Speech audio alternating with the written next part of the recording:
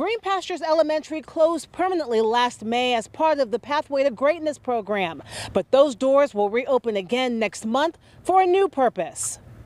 We're going to work hard and fast to get it looking really pretty. From an elementary school to this, a film studio and TV academy. We're starting classes next month. These are renderings of the new Oklahoma Film and TV Academy. Melody Garneau, the president of Green Pastures Studios, says starting next month, the academy will offer adult courses in set design, lighting, and post-production, and offer on-set experience to younger students. We're geared more toward people who are perhaps retiring or leaving the military, or people that are already carpenters that want to go into the film business. Garneau says 2 films already booked to use the space.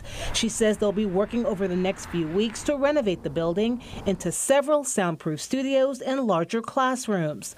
Garneau believes Oklahoma now on its way to becoming a competitive force in the film industry. Atlanta went from $400 million film business a year to $9 billion in less than 10 years. Well, we can do that.